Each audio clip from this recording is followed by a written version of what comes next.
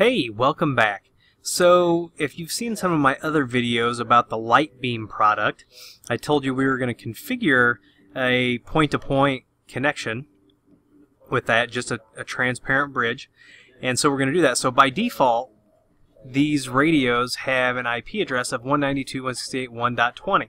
So I've got one plugged in here, and we're going to go ahead and we're going to log in with UBNT and UBNT. And we're going to select the United States. That makes sure that we have the right set of channels and we're doing things legally.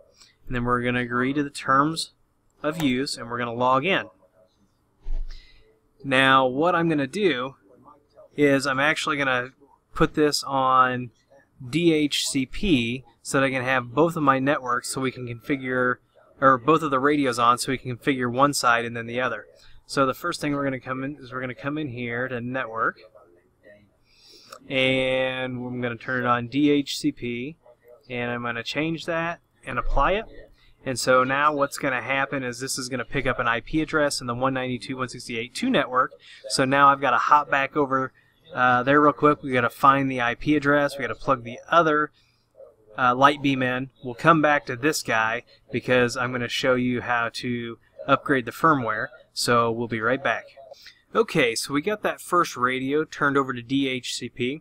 We got the other radio plugged in. So now both radios are plugged in, and we'll pull up our DHCP server and we'll view our leases. And you have to remember that this is in a lab environment, so these things are not actually going to pass data. And I mean, I guess we actually could create a bridging loop here and cause some problems, but we're just going to show how that connection is made, and then we are going to disconnect it. And then we'll do another video where I'm actually going to go to my neighbor's house a couple blocks away. We're going to throw a G3 camera on the other side of one of these, and we're going to do some remote video, so that's going to be pretty cool. But we can see that we've got one that's 2.38 and one that's 2.41. So 2.41, I'm not sure, actually I'm not sure which one is which, but let's figure it out here. Wait a second. It's 2.38.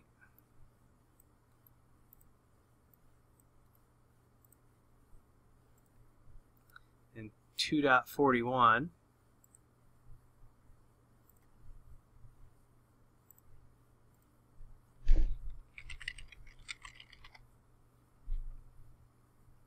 So you can see we're using the default administrator password, so we're going to want to change that. Should get that warning here as well. And what's going to be the giveaway on these is I've already upgraded the firmware on one of these. So you can see this one's on 5.5.11. This one's on 5.6.7. So this is the one that we just plugged in because it has the older firmware. So before we can get started, what we've got to do is we have to get the new firmware. So we'll go over here to System, and we'll check. Let's see. See, for some reason it says we have the latest firmware version available, but that is not true. So if you go out to the Ubiquity site and you go to AirMax and you go to the M series and you go to LiteBeam M5, then you will see that 5.6.7 came out on July 5th. So I already have this guy downloaded. So first thing we're going to do to appease the system is we're going to change that password. And I'm just going to change it to 1234 temporarily. Do not use 1234 in production. It's bad form, but this is a lab setting. So that's changed, so we'll change it over here as well. Yep, we know. And it's telling us that that's a weak password. Of course, 1234 is weak. We just want to get that little message to go away temporarily while we configure this. Radio, it must be rebooting or saving those changes, so it's unavailable. So this guy's back. So while the other radio decides to come back, what we're going to do is we're going to go to System. Here it is. And we'll upload this guy. And then we're going to click Update.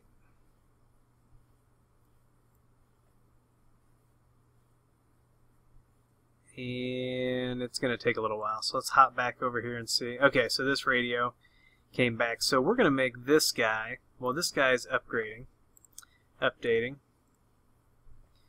We're going to make this guy the main radio. So we're going to come over here to wireless. And we're going to change the wireless mode to access point. And then we are going to enable WDS transparent bridge mode. And we're going to change the SSID to test lab. And I don't know about you, but I never hide the SSID. I don't think that SSID, there's kind of two schools of thought on it, but the way that I go is that SSIDs are not meant to be hidden. And if somebody has the right gear, they're going to be able to see it likely anyway, and then they're just going to get more curious. So I tend to not do that. We can stay at a default 40 megahertz channel width, so that's going to give you the most amount of throughput. And for this test, we'll leave the frequency at auto. We will turn down the output power because these things are very close to each other, so we're going to turn these down to like 3. Security, we'll turn on WPA2. We'll do pre-shared key. And we'll just say this is let me in 1 exclamation point. And now we are going to hit change and apply. And so the settings are going to take effect here. This guy looks like he's still updating. So we'll see if this guy is done saving his changes yet.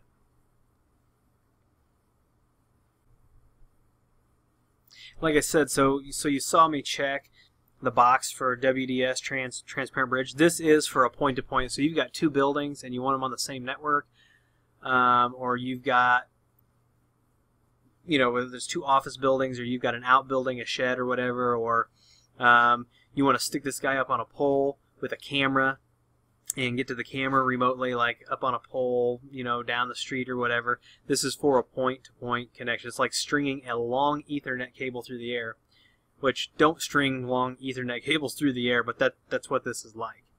So we're going to go over to wireless. Now this is going to be our remote radio. And what we're going to do is we're going to make it a station, and we'll enable transparent mode. And then what we're going to do is we're going to bring this up, and it's going to scan. It's going to do a site survey, and you can see that our SSID is test lab. It's got the MAC address of the remote side. It tells us what our radio mode is, the encryption, all that good stuff. So we're going to select this, and we're going to say lock to AP, and it knows the security. So what we're going to do is we're going to go ahead and change this and apply it. So it's going to save the changes.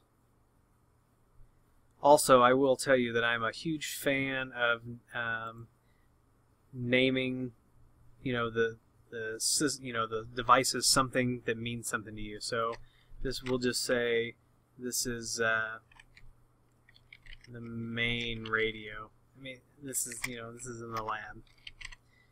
Or let's do this. Lab main radio. Change that and apply it. And then real quick we'll come over to this other guy. He might still be applying his configuration. Waiting here. So you can see now here in the title it says lab main radio. So we're going to come over here and we're going to say lab remote radio. We will change that. And I am going to do some videos where we thoroughly explore airOS and some of the options. So this guy is saving his changes, so we'll come back over here to main. You can see doesn't look like we're connected yet. We're gonna come over to wireless on this guy, and we're gonna turn the power down on this as well. Change this guy down to 3.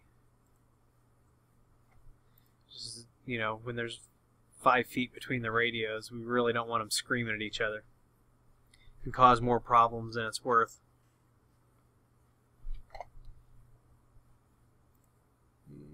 Doesn't look like he's back up yet. Oh, look at this though. Oh, we had something happen here on the WLAN.